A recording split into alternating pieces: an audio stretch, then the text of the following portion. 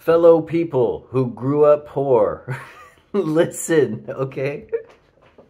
Listen, when I was growing up, my family had this idea that a savings account would produce a lot of interest, okay? And maybe at that time it did.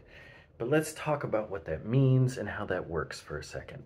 So, in a bank savings account, you deposit your money into the savings account. They loan that money out to people at a certain interest rate. They then cut that interest rate into two pieces. One piece they keep for themselves, and another piece they pay you as the interest rate on the savings account. Okay? That's very dumbed down, and maybe I'm wrong. Correct me in the comments. But that is how a savings account works. All right? And now, savings accounts, now that I'm 30 years older and savings accounts don't produce infinite money. Yes, you put it in the bank and the interest, you live off of it. That's not a thing. That's not a thing anymore. Now we're in these times where a savings account doesn't really have that. I think the one that we have at a bank that we bank with is, I don't even know off the top of my head, because it's so ridiculously low.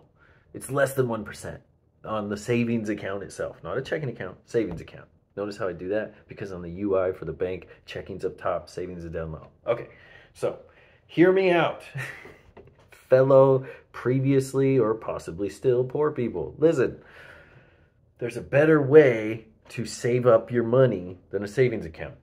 Okay, and there's multiple options. There's a DIY option and there's a more guided option. And those all split into different branches, okay?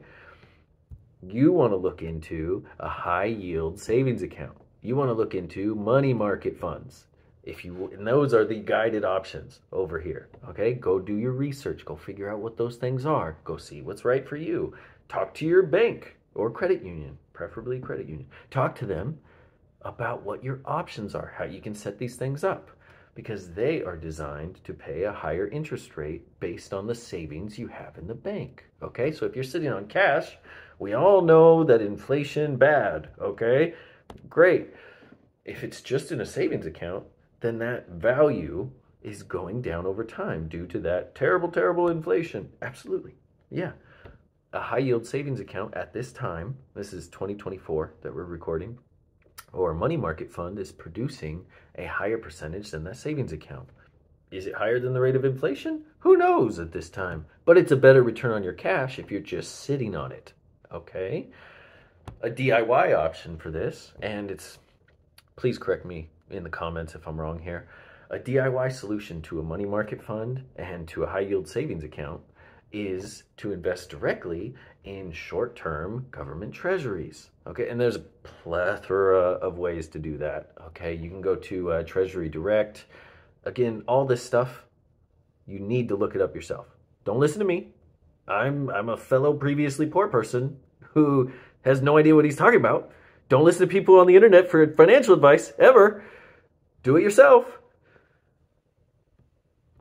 All that said, these government treasuries are what is fueling the money market accounts and the high yield savings accounts. Okay, and right now, short-term treasuries are yielding 5 and change %. Okay, so one way to do that is going to Treasury Direct. I think it's .gov. Again, look it up.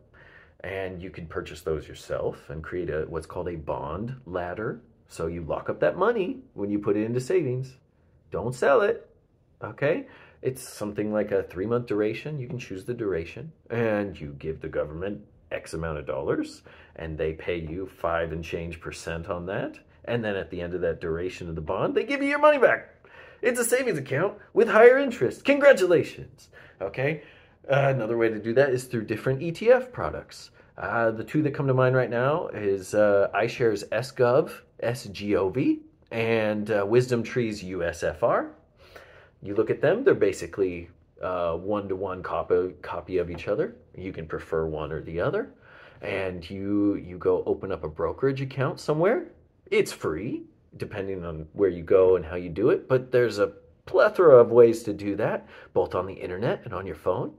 And when you transfer money into that brokerage, you buy SGov or USFR, and you just hold it till you need the cash. And then you sell it, and you transfer the money back to your bank, and it's there. Don't just sit on cash. Don't put it in a savings account. I was always raised to think like that's how you invest. You put it in a savings account, and then you can retire one day.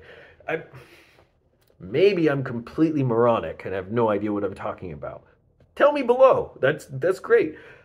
But as of right now, July 2024, fellow previously poor people, don't just sit on the cash if you're saving it up.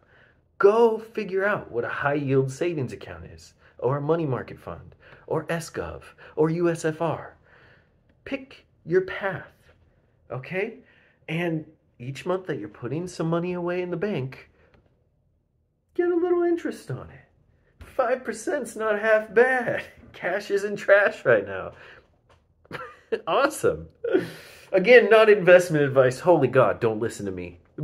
But go look into this yourself and stop listening to your ancestors who had wisdom from another time, who were right in a lot of ways, but they're not right today. And that's okay. Learn something new. Go figure out what you're doing with your savings. And good luck. You'll be fine. After you do your own research. Stay safe out there. Have a good day.